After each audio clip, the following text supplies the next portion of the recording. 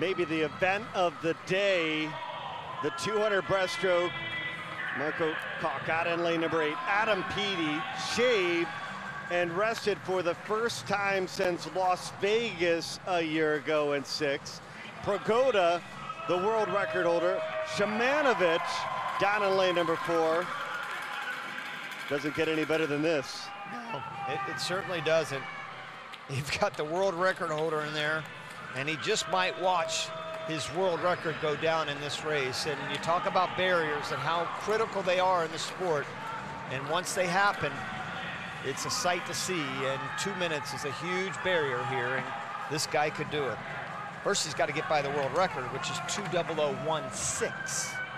Looks pretty relaxed, Rowdy. Big smile coming out on the pool deck.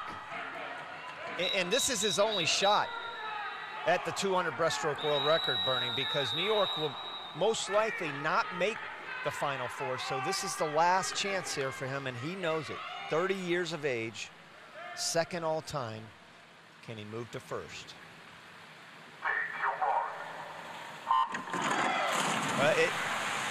It has to be the second 50.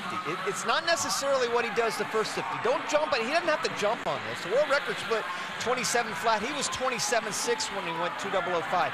It's that second 50. He was 30.9 to a 30.6.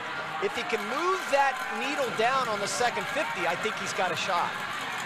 Yeah, it's interesting, Rowdy, because Marco KOCH and Prigoda kind of swam this 200 breaststroke completely different, right? Because Prigoda really pushes the front half. Yeah, well, it's 57.6 to 58.6. That's really pushing, but this is where he's got to do it, right here.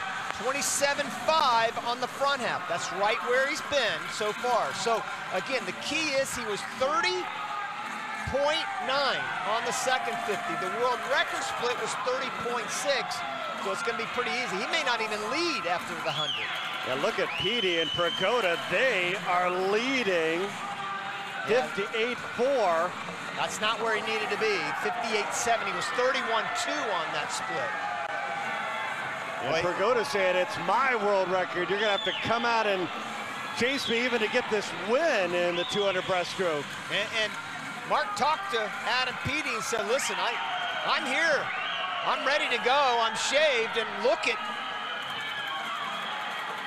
Prigoda. And even KOSEKI down in lane number 2 for Tokyo. He's in the mix as well.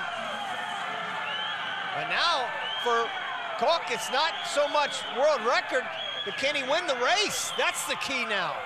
Trying to remain unbeaten. Marco KOCH and Prigoda turning even. Prigoda looking pretty good in this race. KOCH is going to have to come in 30.2 to get the record. And it's going to be Kirill Prigoda.